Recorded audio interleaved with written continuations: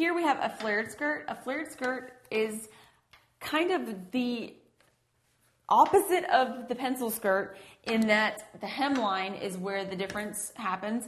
With a pencil skirt, as I said before, you narrow it down. With a flared skirt, obviously, hence the meaning of the word flared, you flare it out. So we will draw this again, easy at the natural waistline. It's just the easiest way to do it. Even if you don't like the way it looks, it's just, we're just learning right now. Then you can put your own spice on it later. So draw your waistline. Decide how long you want it. I have this one T-length, right below the knees. Draw how wide you want your hem. And then that determines the silhouette, the up and down part. You've got to have it, you've got to make sure that you draw the hemline big enough where you can flare it out. So I'm going to go, make sure I go in at the knees and then flare. There you go.